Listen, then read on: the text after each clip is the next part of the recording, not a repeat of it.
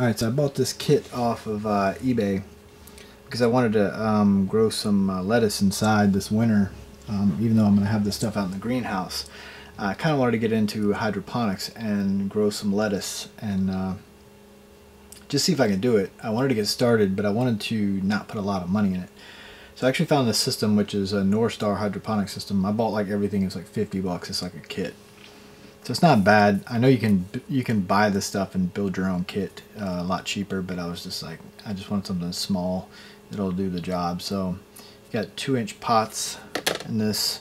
It came with the strips, test the water there for pH, some rocks there. I forget what they call these things, but like that. You get your stuff to start your seeds in, and you basically got your grow mixture, which is one for bloom and one is a grow formula. So, and then you get this little contraption here, which you basically fill up with water, and there's your aerator. Inside it actually it has this little I guess this is like an air brick or whatever they call it. I don't know what they call these things.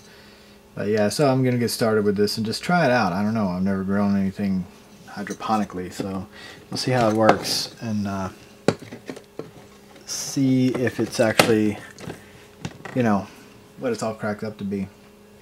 So I got I had this grow light from last year during the winter. I kept one of my plants inside and kept it alive for the next year, and it ended up doing really well. So I have this grow light that I'm going to use.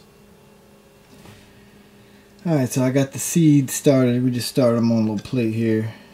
Just going to let them chill here and see what happens.